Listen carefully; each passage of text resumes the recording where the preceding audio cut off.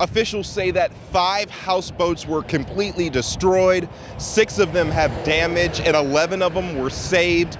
Fire crews were on scene for 8 hours trying to get everything under control, and you can see the extent of the damage behind me.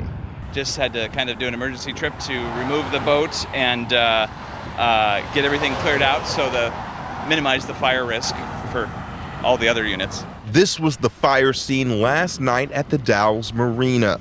Matthew Cash has a houseboat here, but lives in Salem.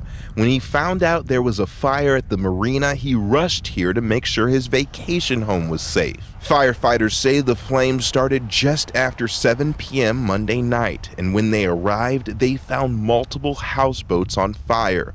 Luckily, Matthews was spared. There's some new boathouse owners, and I just hope that they're insured, and my understanding is everyone's okay, so that's the most important thing. Fire Chief of Mid-Columbia Fire and Rescue Robert Palmer says there were about 60 firefighters battling this blaze.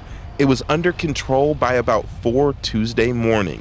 Palmer said there was fear that the fire would spread. We did end up with a fire to the east of us. We had embers that landed in some juniper bushes over on the freeway down beyond us here.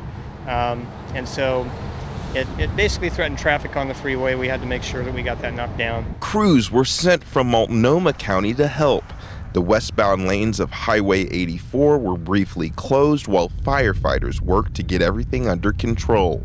People who have homes in the marina are happy about the quick response. Let's make a note that the people are trying to be heroic, but let's also remember that probably not a good idea to come down here. There is still off-gassing fire materials, things that make people sick that we're all very well aware of. So keep your distance and be respectful of the cleanup. The cause of the fire is still unknown. The state fire marshal will continue to investigate to figure that out.